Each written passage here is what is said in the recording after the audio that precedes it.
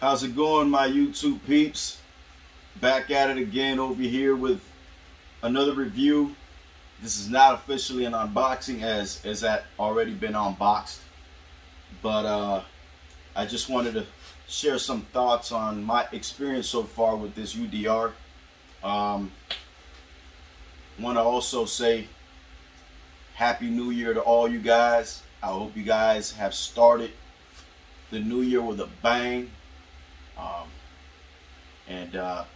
I hope you guys are staying safe, enjoying the first day of the new year with the people that you love the most. But here we go again, another review here. So basically what I wanted to show you guys, this car has been out since 2018, if I'm not mistaken. March, to be specific. I think it was released in March of 2018.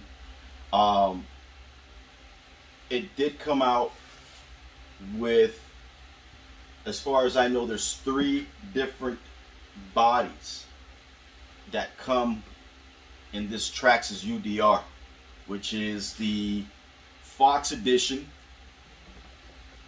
It also comes, which you guys see right there, that's the Fox Edition. It also comes with this blue body, the blue and black body. Blue is my favorite color, but I'm not even going to front. That Fox Edition, I couldn't resist. Big fan of it, by the way.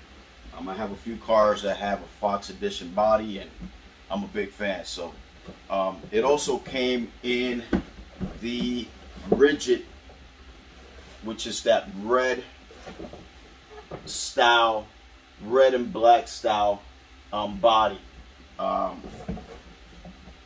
First look, amazing. The scale look of the car is phenomenal. So basically, I already took it out the box. I took it already for a spin a few times. I am super elated with it. It is a great car. I mean, it runs phenomenal. A completely different style than what you expect. You really got to know what you're doing with this car. It's not a beginner's car at all, for that matter. And but it's a really good, enjoyable car. It tends, from what I've seen on YouTube, I didn't experience it because I learned from people's experience, it does roll over.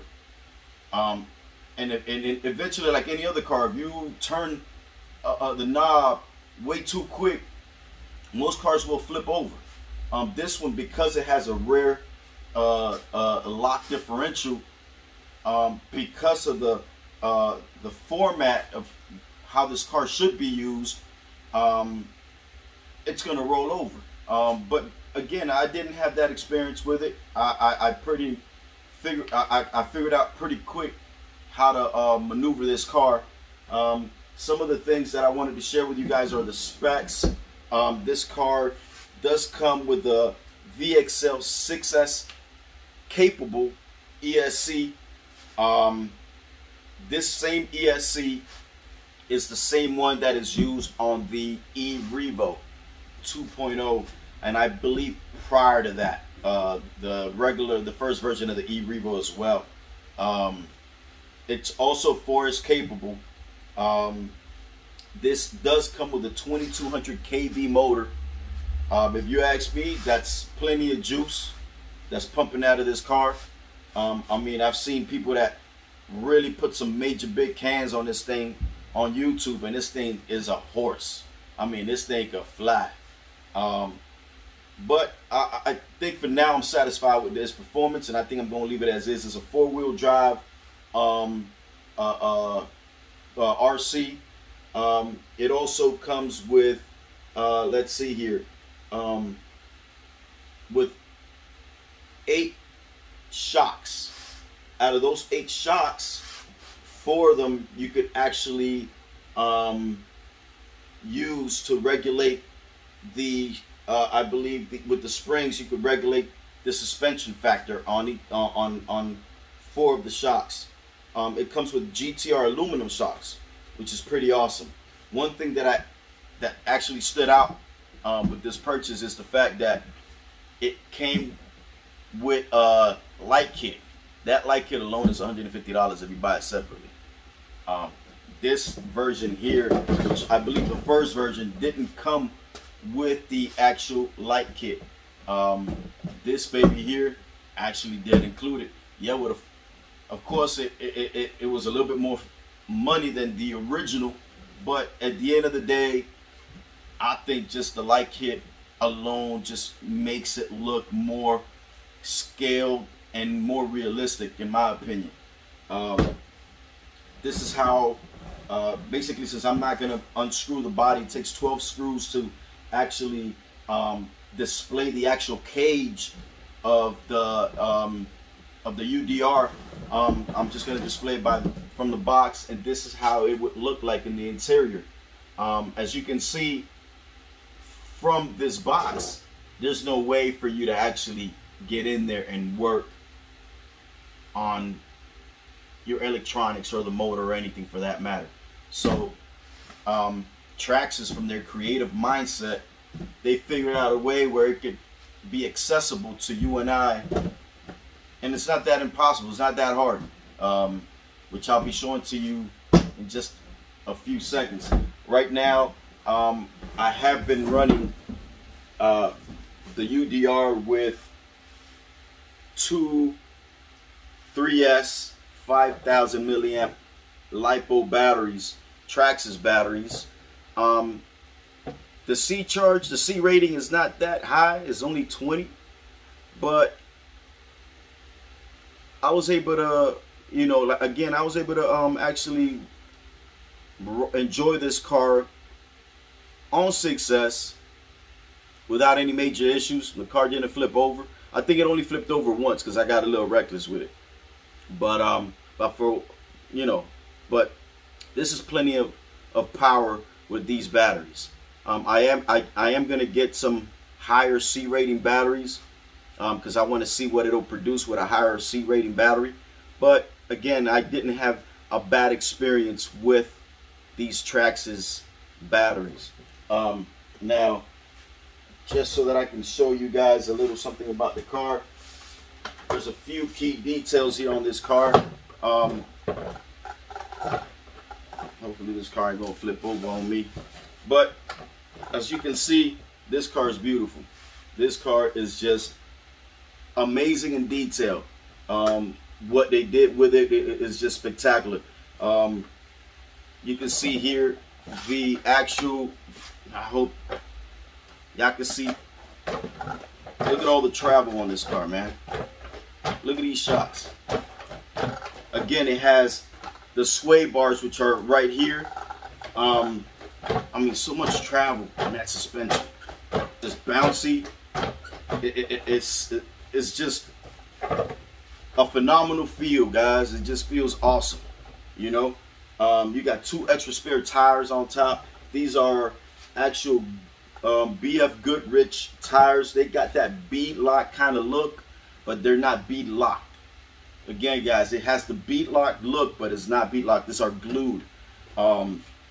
This also has on the sway bars, it has, again, I don't think you guys will be able to see it, but it does have some rubber straps, some limiting straps made out of rubber on the sway bars.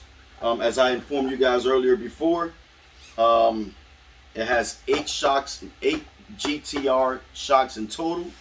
4 of them are adjustable shocks, 1 on each side. The scale look is just ridiculous. The way they thought of every detail. I mean, even the guys inside, I mean, just look at that, man. Might not be so clear on the camera, but it's just incredible what they thought of. What else I wanted to share with you guys on this car? It's just a beast. It's a beast of a car.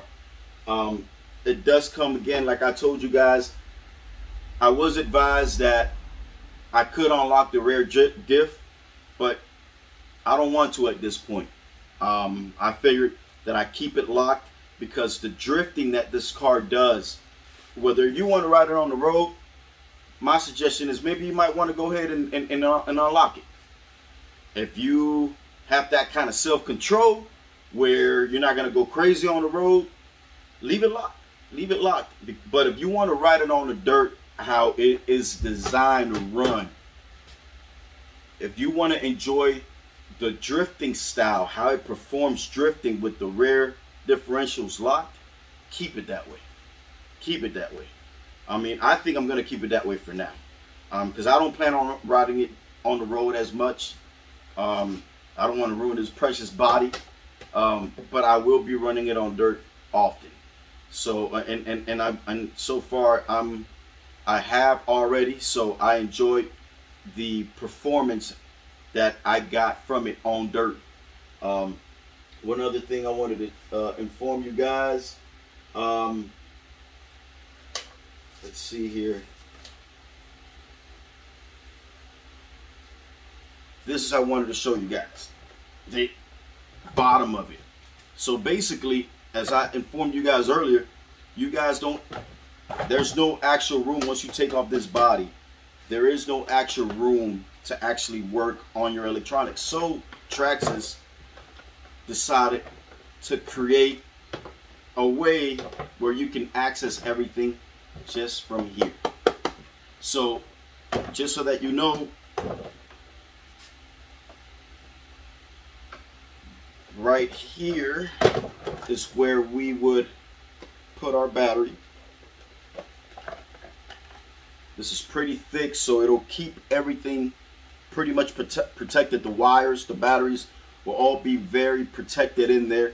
As you can see, it has this holder here, this little latch or door here latch, where you could actually go ahead and install your batteries. You could have 4S batteries fit comfortably in there, and you could have your 2 3S batteries fit in there. Honestly, the 2 3S batteries that I got, the Traxxas batteries, they were a bit of a challenge, a little bit, to actually try to get this thing latched in there and locked. But with a little maneuvering, a little work, it'll lock on. So, but yeah, but everything in there is nice and secure. This does come with a little handle here where you open and close to keep this door basically locked in. Right here would be your motor, your ESC, everything would be in this area here. I plan on getting a fan, so I'm definitely gonna eventually have to get in there and work on this through here, so it'll be a first time for me to actually open that up soon. But basically, guys, everything was well thought of on the build of this UDR. It does not ride like an Armor Mojave. The Mojave is a freaking beast, guys. This, I'm not gonna lie, it's fun. It is super, super fun to ride. And again, it takes some experience to ride this. A beginner will not be able to ride this. It's a hell of fun of a car, guys. A very fun car. I mean, I would honestly recommend it. Again, it's not a Mojave. A Mojave, you just turn on the control, you plug on your battery, and you go bashing. You'll send that to the moon. You know what I mean? This one is not on that. It's not on that level. You know what I mean? This takes a little bit more of maneuvering and figuring out than a Mojave. You know, but it's a fun ride, a fun ride. I really enjoyed it, and the fact that it comes with everything you could think of on a car. I mean, it comes with these bumpers, one on the top, one on the bottom, the light kit right in between. Has the lights up here on top, the lights back here.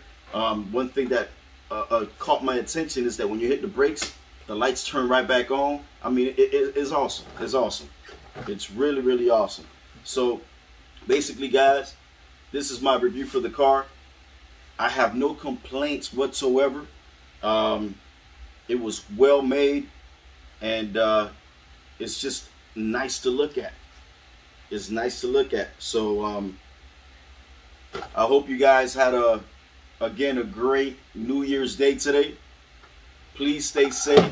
Don't forget to like, subscribe, tell a friend, tell a buddy, tell whoever, but make sure you tell somebody. And hope you guys have a great day. God bless you guys, and until next time, I'm gonna holla.